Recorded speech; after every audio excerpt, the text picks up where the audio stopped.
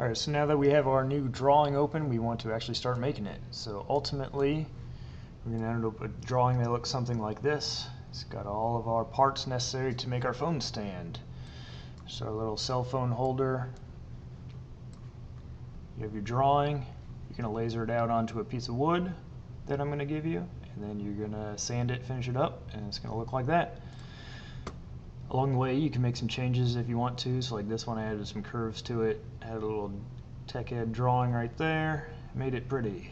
So made it individual, make it your project, not everybody else's. Make it something different. So there's a blank one right there. So it's a drawing. So real quick, you're going to start with your block of wood. You're going to laser your drawing onto it. You're going to drill out the holes in the middle.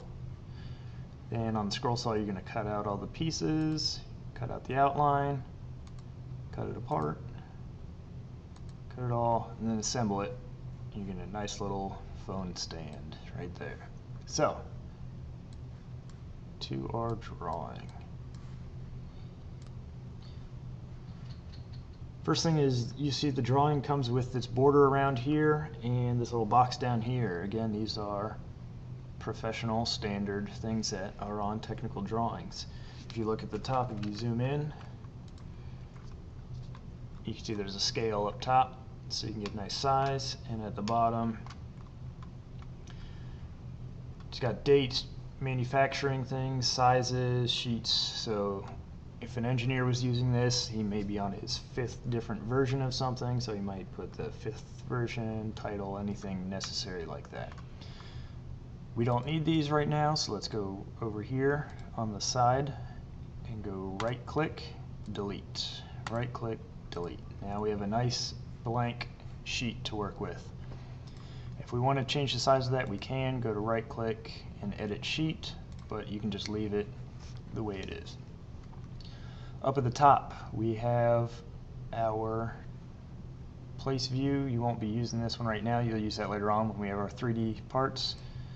Annotate, we can use this if we want to mark the dimensions or add text to our drawing, but for now we're going to be using this sketch. And again, when we're doing sketches, everything is going to start over here on the left side with start sketch. Then you're going to do whatever you want to do with these. Pretty straightforward: line, circle, arc, rectangle, and you can always drop them down. If there's a little arrow, you get different options. You can draw. Whenever you're done, all the way over here, finish sketch. So you click that, and that is my drawing.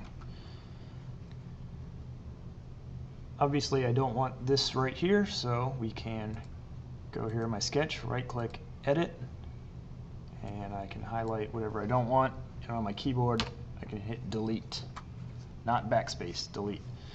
So let's create the outline for our phone stand.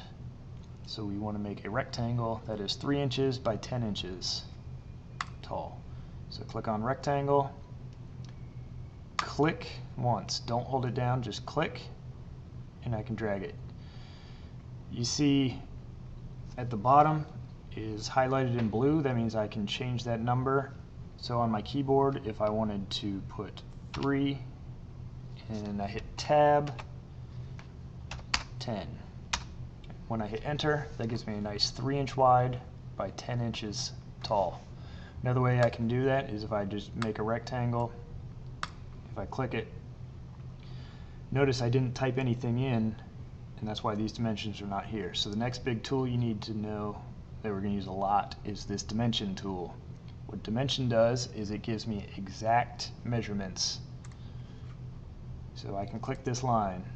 So click the dimension tool, click this line, bring it down here, and click again, and I can make this 3, enter. Dimension, click, click, 10, enter. So that's another way to do the exact same thing. Let's get rid of that, so I can always hit the undo button right here, or Control Z on the keyboard. So that gives me back to where I was before. So on my phone stand, I have both the top and the bottom made out of one piece of material. So going back here, You have the bottom, you have the top. It's made out of one piece of wood that's cut in half to give you the phone stand. And those are 4 inches on the bottom, 6 inches on the top. So to create that line, I'm going to click this line, come over here somewhere onto this line, anywhere but the very middle. You notice when I get to the middle, that little yellow circle turns green. That means that's right in the middle. So anywhere but that, click, bring it over, click, and it gives me a line. Remember, I want to make this exact, so I'm going to use the dimension tool. And I want to know how far from this line to this line. So click, click, and then come over here to the side, click it again. And I want that to be 4 inches. So now that's 4 inches, that's 3, that's 10, which means that this has to be 6. If I click on dimension, if I click from here to here, I know that that's 6 inches. So when I try it, adding this dimension will over-constrain the sketch. Choose accept to create a driven dimension. Because I said this is 4 and this is 10, then this has to be 6. This can't be anything else. So if I hit accept, you'll see there's parentheses around there.